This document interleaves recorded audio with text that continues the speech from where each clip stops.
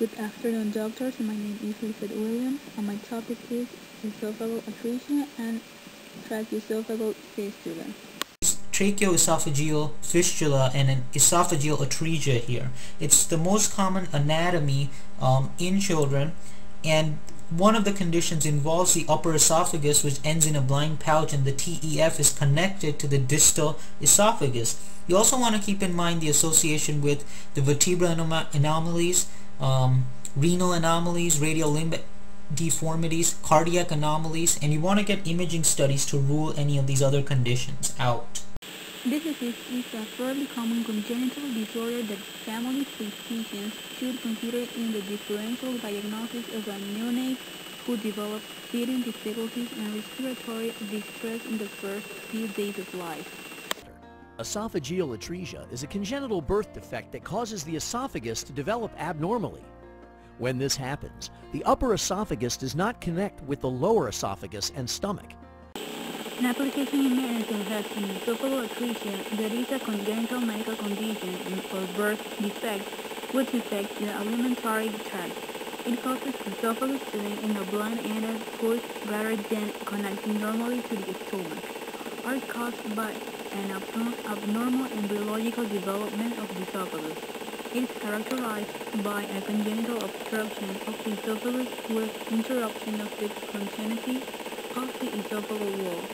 It is often associated with a fistula between the trachea and the esophagus.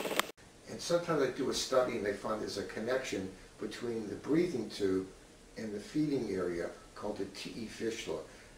Can you discuss that in a general sense? Tracheoesophageal fistulae are associated with a disease called esophageal atresia. The esophagus is the tube which passes from the mouth to the stomach and carries all the food that the baby eats. In tracheoesophageal fistula, we have that it represents an abnormal opening between the trachea and esophagus. Because if we have congenital, the tracheoesophageal fistula can arise due to failed effusion of the tracheoesophageal ridge during the third week of embryological development. In tracheoesophageal fistula, it runs between the trachea and the esophagus. This connection may or may not have a central cavity. If it does, then food within the esophagus may pass into the trachea, or alternatively, air in the trachea may cross into the esophagus.